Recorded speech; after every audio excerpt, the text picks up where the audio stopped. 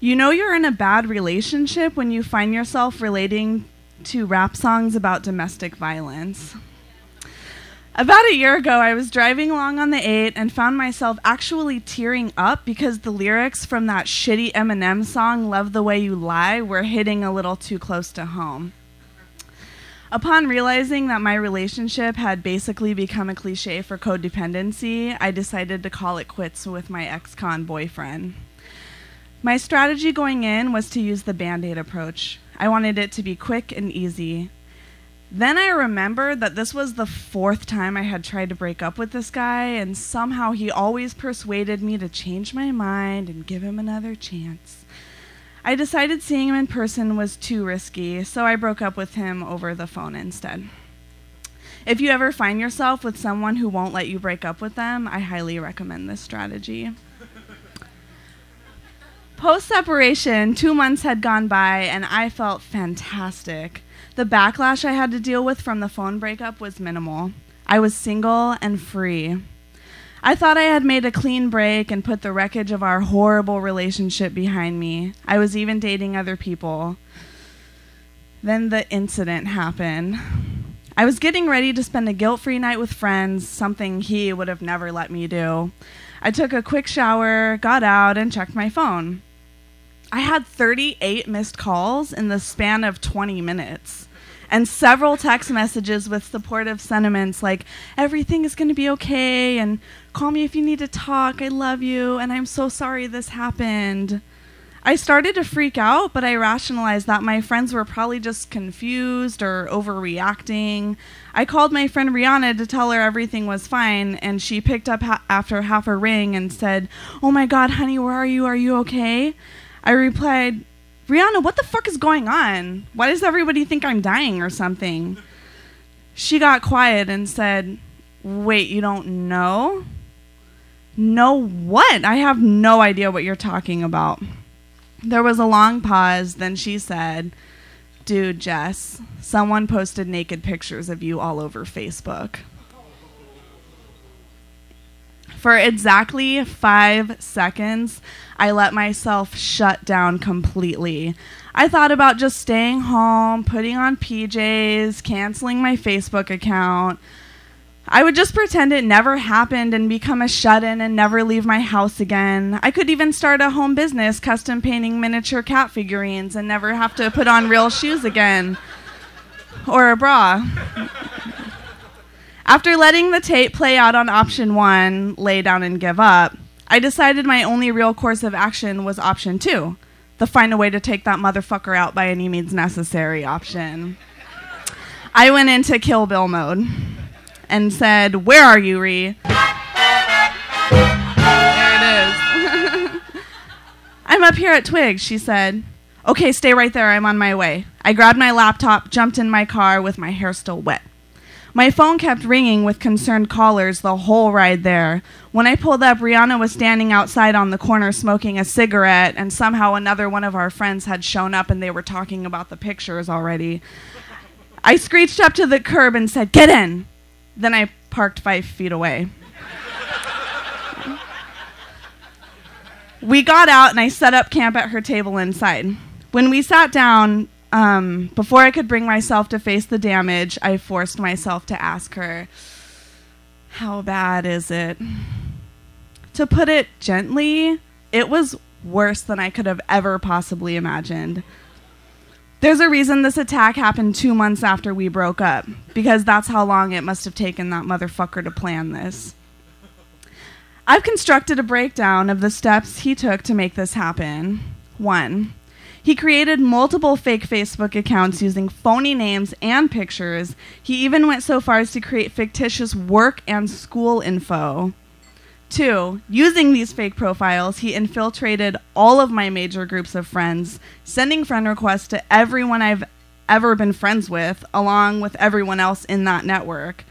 3, since most people usually accept friend requests from people they already have mutual friends with, his stupid plan worked, and he was able to friend virtually every single person I've ever met. 4, then in one coordinated attack, he bombed Facebook with naked pictures of me. Since he was able to get everyone to accept his friend request, he could post pictures directly to each person's wall, which meant all of their friends could see it too. I know.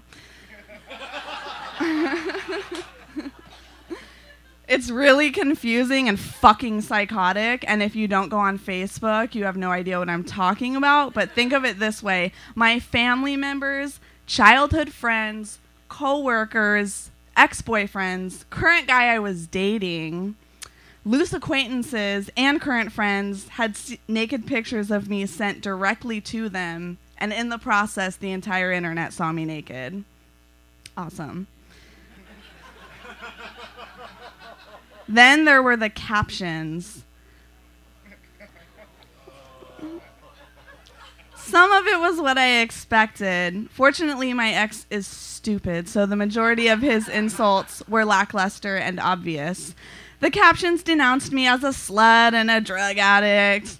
Thankfully, the majority of my friends are sexually active drug users, so...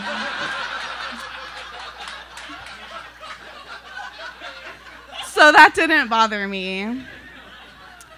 But what my ex lacked in creative slander, he made up for in unabashed cruelty. To the man I had just started dating, he wrote on his wall that I had HIV and I used to be a prostitute.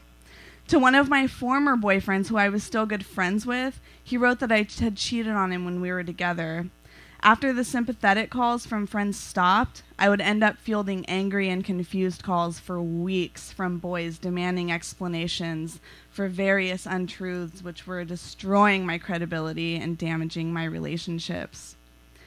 Remember, I'm finding all of this out inside of a busy coffee shop. And our outraged, loud discussion quickly caught the attention of other patrons. But I was too pissed to keep my voice down or care about onlookers. Reading all that awful shit he wrote about me propelled me further into take that motherfucker down mode. Then I spotted a squad car in the parking lot across the street and started running frantically towards it. Running up to the officers, I hysterical panted my emergency.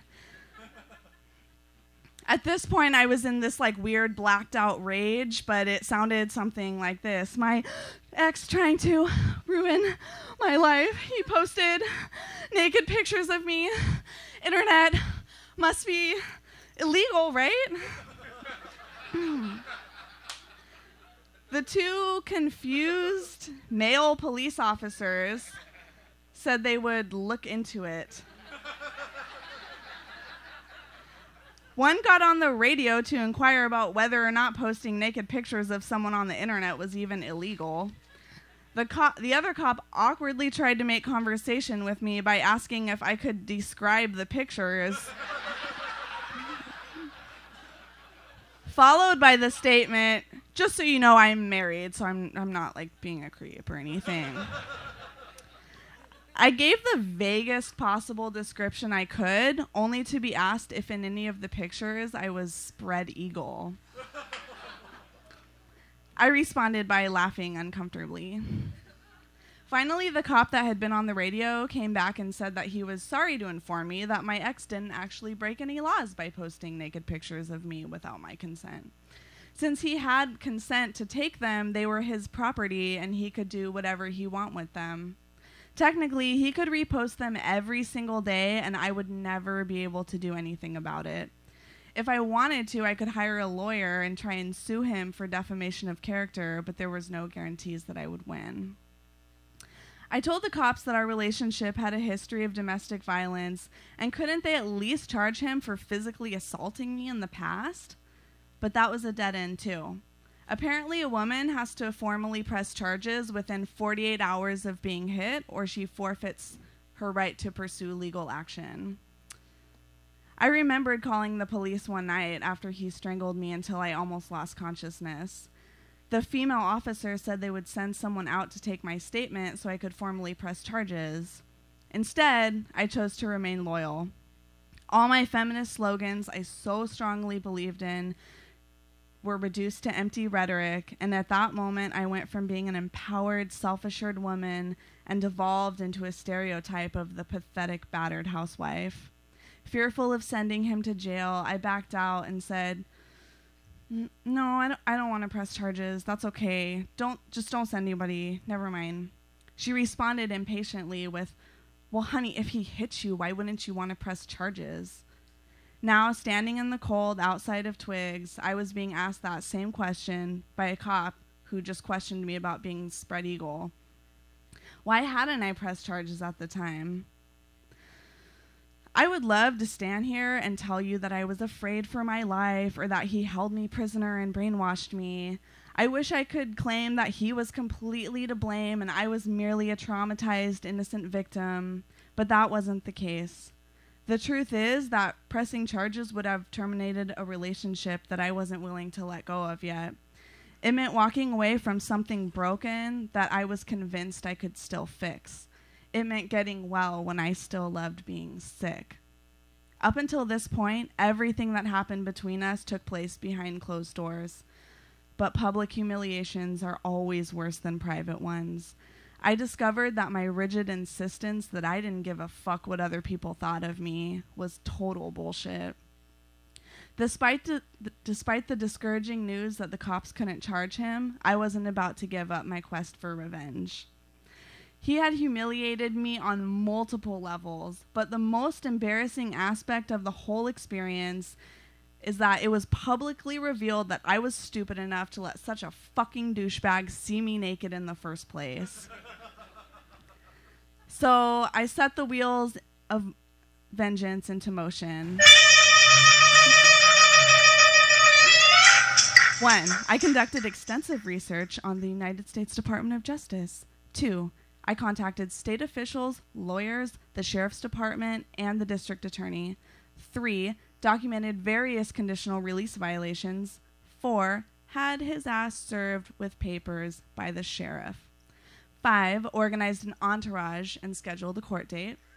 6. Charged into the courtroom and handled it like a pro. On January 10th, 2012, my efforts were rewarded when I was granted a 1-year domestic violence restraining order against William Williams. Yeah, my ex has the same first and last name. No wonder he's so fucked up. I know it doesn't sound like much, but when you're on federal parole, a restraining order counts as a violation and can land your ass back in prison to serve the remainder of your sentence, like my ex did.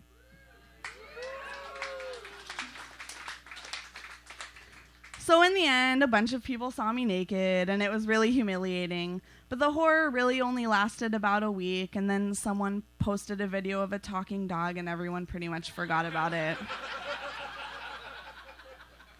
Luckily, shame brought on by the internet is pretty short term, unlike the time my ex will be spending as a guest of the state.